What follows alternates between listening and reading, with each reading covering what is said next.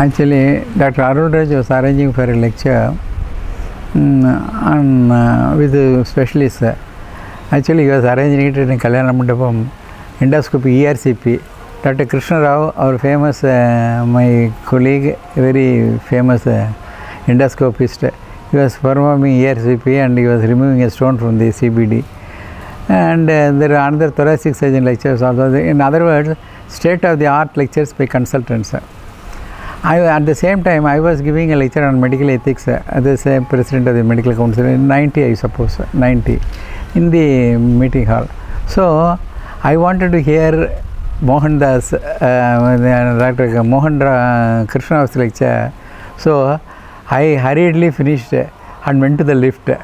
And I could see Krishna and his colleague and his thoracic colleagues who are performing cardiothoracic surgery and coronary bypass at the time coming up on the left.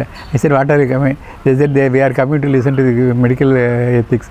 I told them, I am getting down to listen to your lectures. It only indicates that even the topmost specialists or the icons in the medical fields are interested in listening to ethics.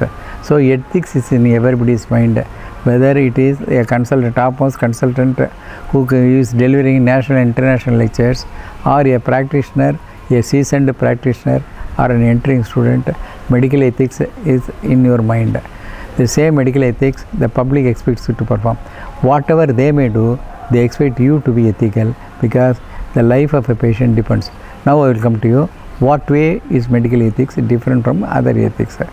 The patient comes to you straight, she is pulled down from her bedroom, brought to me, and the newly wedded husband wants to know the patient is already pregnant or not.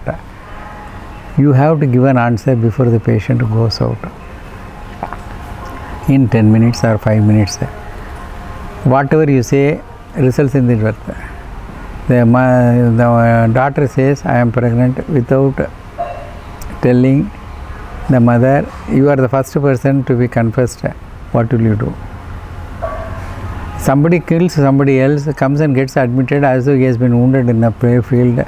He is telling a lie. He does not tell you the truth. He pretends. You do not know which is the truth. How will you act? And a senior police officer comes and tells that with some other identity, he tries to get a certificate for somebody else at dead of night. Are you going to oblige him, or you do not say you go to the government hospital and get him? The situation looks very obvious, but tomorrow you are going to be led into a very great problem. You do not know what it is. Likewise, and somebody comes with burns, you do not know whether it is self-inflicted or he is inflicted by somebody else. Initially they tell one story, subsequently they tell another story, and then I have seen patients dead and being brought to the hospital.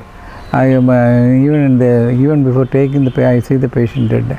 What am I to do? Am I to send them to the mortuary or to the government hospital or to the police station?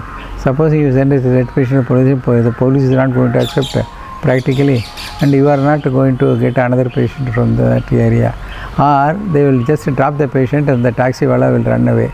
So the situations are very demanding. Unless the society understands the problem of the doctor, especially a practicing doctor, it is very difficult for the doctor to understand the society. The society should have a total faith in the doctor. The doctor will be able to serve you his best, because there are situations in which the doctor alone can decide and diffuse the situation. I will come to situations one after another, wherein in the consulting room, in the court, in the veranda, and in the public, in the road, I have solved hundreds of problems, and I have saved people with dignity. I have restored their dignity, for which I am thankful to God for having kept in the situation. See, we are not bothered whether he is a convict, whether he is a blamed. See, you are bothered about this and that. We are bothered about our patient. Life of the patient foremost important. Humanity is the most important thing, and ethics, moral, social values, law will take its course, but you should do your best. I will come to instances after instances and quote them to the best of my knowledge. All are personal. I do not mean anything against anybody. Everybody wants to live in peace, but you want You want me to be ethical, but you don't provide me a field or a playground which is safe for me to play. But I am, by these lectures, I appeal to the doctors to be ethical. I appeal to the society to be practical and to be more honest and to be helpful to us to be ethical.